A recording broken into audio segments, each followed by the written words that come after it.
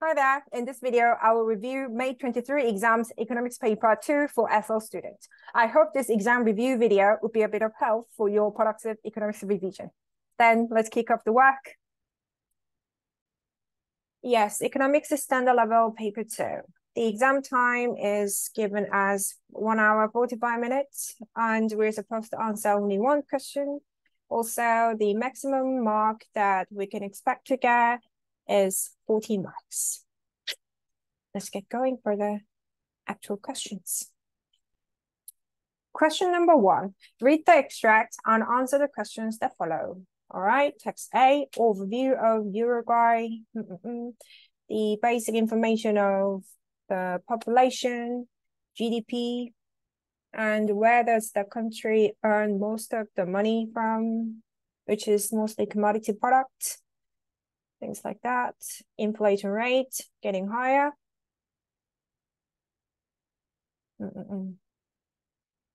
Text B is about the potential trading blocks that the country is considering to join. First is the EU, second one, such a long name, Mercosur. I reckon the latter one has something to do with the fellow Latin American countries. Yes. Text C shows a bit more specific information about the bilateral trade agreement that the country considers to join. And table 1, current account information, which is recording minus numbers. And table 2, selected income data, GNI, increasing, Gini index, improving, good. Question A1, define the term GDP indicated in bold in the text. Let's define GDP. GDP presents the value of all final goods and services that are produced within an economy within a certain period of time. I reckon the keywords that we must include would be final goods and services. Yeah. A2, define the term sustainability indicated in bold in the text.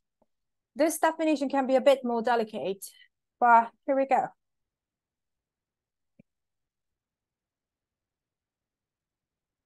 The concept sustainability assumes that the economic activities are operating under the consideration that finite resources and overall environment should be protected and preserved so that such would not be extinct in the future.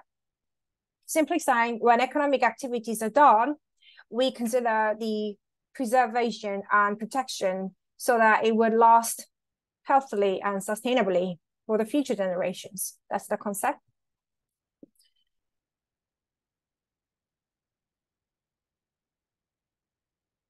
Question B1. Using information from table 1, calculate the change in Uruguay's current account balance between 2018 and 19.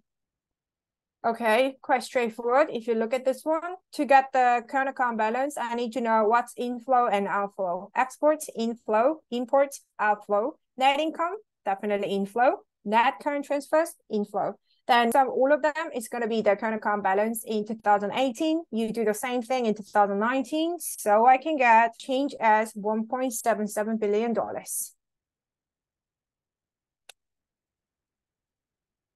B2, using information from table 1, state whether Uruguay is facing a deficit or a surplus in its balance of trade in goods and services in 2019. We go back to the same data set. However, we don't consider these income or current transfers because the question only asks us to find out the balance within the goods and services. Then 2019, export, inflow, import, outflow.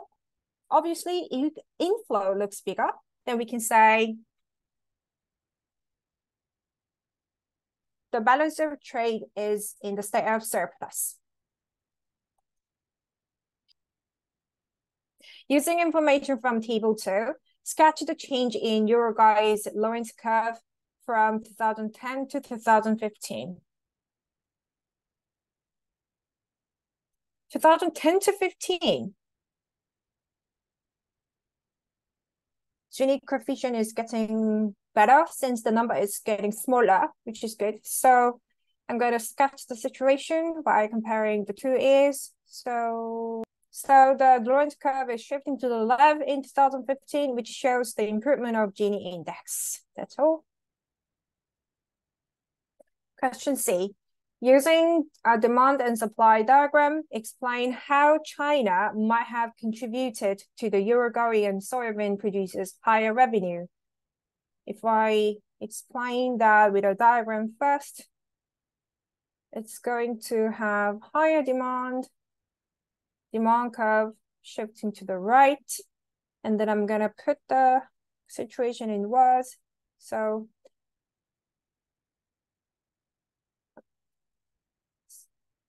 since there is higher demand from China, which has led to higher price and higher quantity.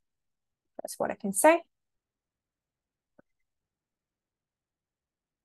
E, using exchange rate diagram, explain how the end of the commodity boom might have contributed to the depreciation of the peso.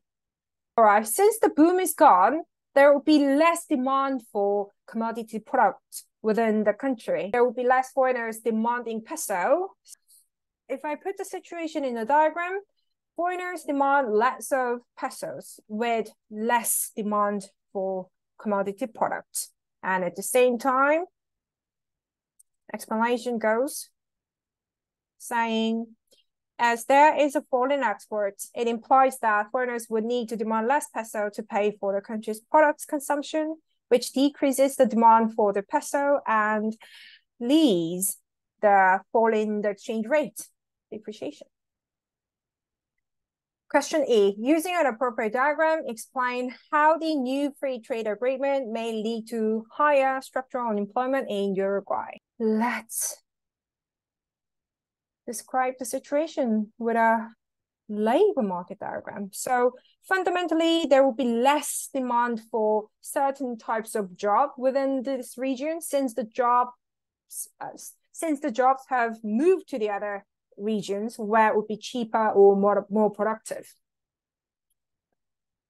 I put the explanation in words in here. So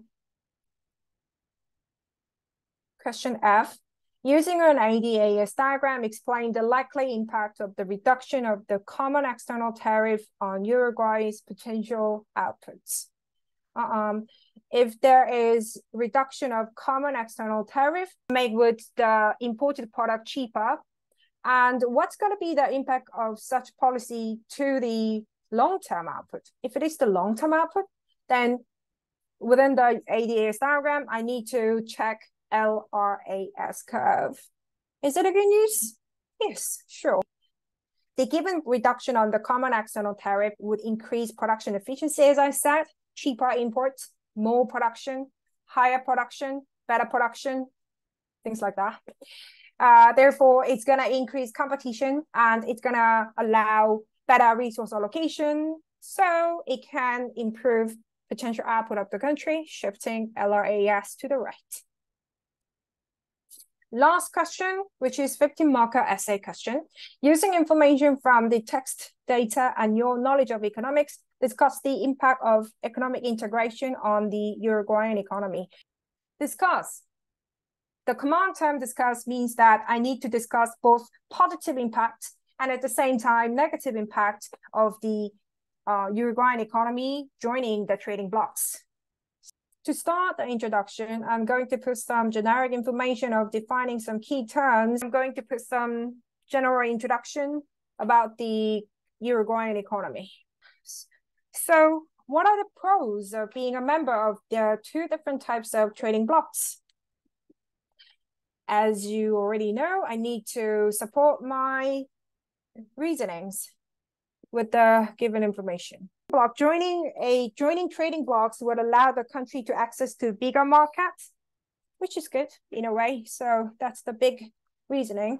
Second benefit is connected to the first one, specifically saying the supply side of the country can have higher exports, and it is actually able to improve the negative balance of trade that we have already calculated from the table 1.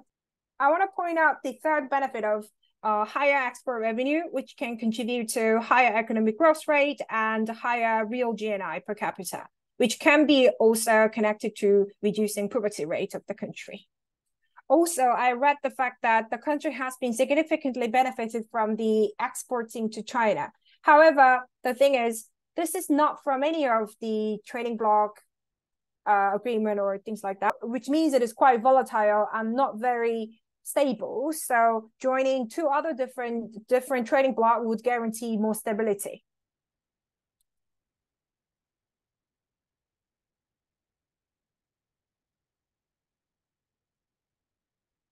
Following benefit of joining trading blocs would be freer trade within the economy can attract more FDIs. Nevertheless, there are certain concerns that the country should be wary of when it comes to considering joining the trading blocs. First of all, the government should neglect the fact that the country's economy is susceptible to external shocks inherently, which means the country is overly reliant on trade of primary products, and it is not diversified enough to compete with other countries' products. In other words, I want to point out the fact that allowing more foreign products freely to the country's market can be a absolute losing game to the Uruguayan economy, fundamentally. Lower the protectionist measures by joining the trading blocs would lead to higher structural unemployment, since the country is not very competitive to produce certain products more cheaply or productively. I also want to point out the fact that the country has been suffering from loss of sovereignty. Potentially, it can prevent the country from entering the trade agreement in the first place, at the same time sustaining within the trade agreement in the fundamental sense. All right, with these contents, I'm going to compose my 15-marker essay to discuss the impact of economic integration on the Uruguayan economy.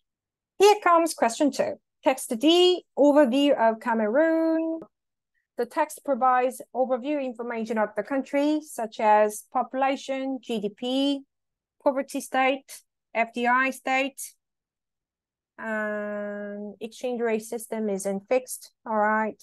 Next text gives us the information about the growth and employment strategy that the country is trying to adopt to make the country to be more productive and prospering, things like that. And text F is giving us the information about the free trade agreement with the EU and the UK. We can see that Cameroon has already signed the FTA with the EU and the UK, and it is largely relying on trading with these two. Table 3 gives us the inflation index, CPI, increasing, inflation going on, nominal interest rate increasing. Table 4, Cameroon's main export markets, okay, as I've just checked, EU and UK taking nearly half of the export trade. China, next, India, US, all right. Question A1, definition question, relative poverty. Relative poverty refers to an income level below a specified level, technically compared to a certain percentage of the median income within a country. What is interesting about this type of poverty is that every country has different definition of the relative poverty level because every country has different median income level. A2, define the term infrastructure indicated in bold in the text. Infrastructure. Infrastructure refers to a certain type of system and facilities that are necessary for economic activity of a country. To be more specific, the operation of such create significant positive externalities that's largely provided by government. B1, using the information in Table 3, calculate the inflation rate in Cameroon in 2019, okay? We can use CPI data. The difference between these 2 years divided by the previous year. So if I write them down,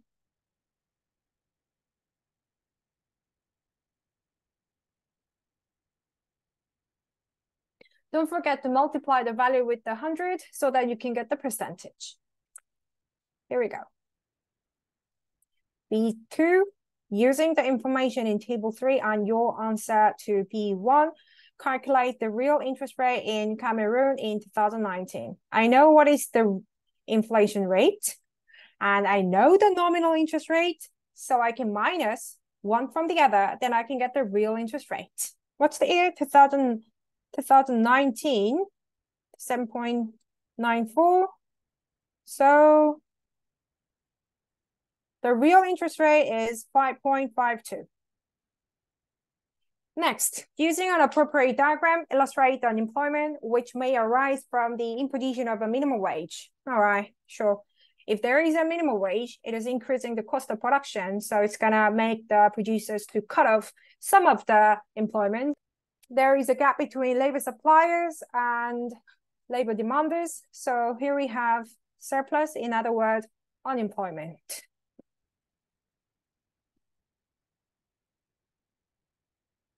Question C. Using an ADS diagram, explain how expansionary fiscal policy has supported economic growth in Cameroon. Expansionary fiscal policy, quite simple. Either increasing government spending or decreasing tax collection. And let's put the situation in graph first. AD shifting to the right. How it works, let's write down.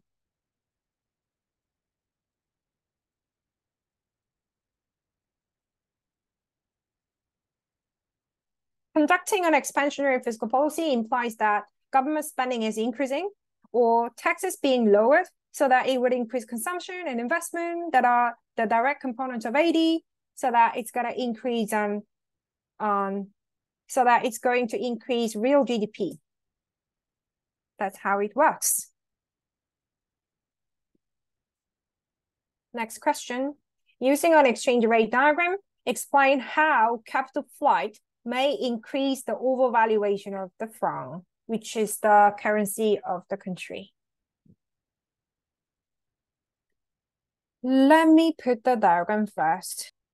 What we really have to pay attention in this diagram is that, as we already have checked, the country adopts fixed exchange rate system, which means the exchange rate is fixed like this.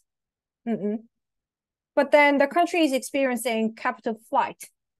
What does that mean? The money is outflowing from the country, so that money supply is increasing. More Camerooners, does it make sense? More people from Cameroon would like to exchange their currency to different currencies. So supply is going to increase within this market. So more currency would be overvalued. More quantity of the currency would be overvalued. I'm going to put the rambling that I just did in words.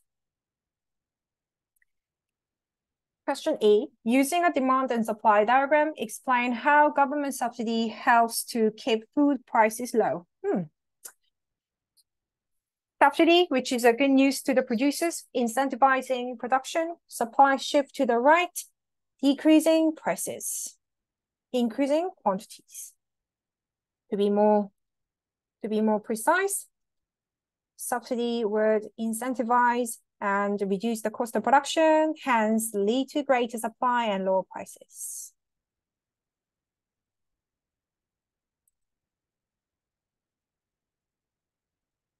Question F. Using an international trade diagram, explain the effect of removing tariffs on the imports of fertilizers into Cameroon. Removing tariffs is a good news, obviously, since it's going to make the world price cheaper. So diagram first.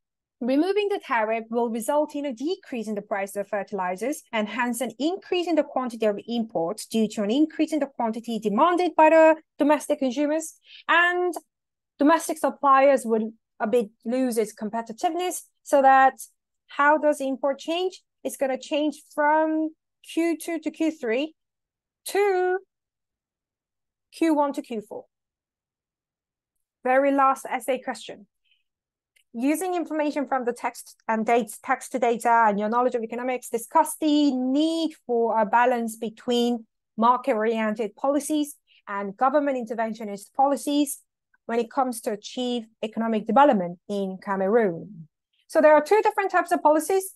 So we are discussing which one is better, or to be more objectively, we have to find out some pros and cons of each policy so that we can somehow suggest the balance between two policies to be adopted for the government.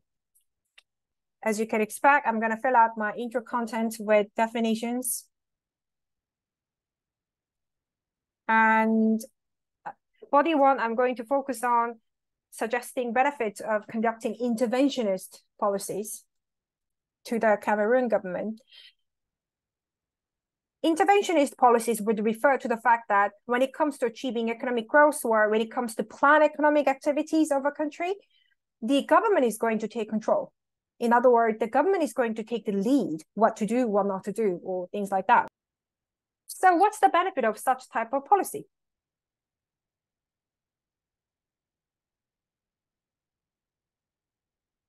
First, I want to say active government intervention can bring stability to a region's persistent conflict, since the country is politically or just in general quite unstable, having lots of conflict, as we have read.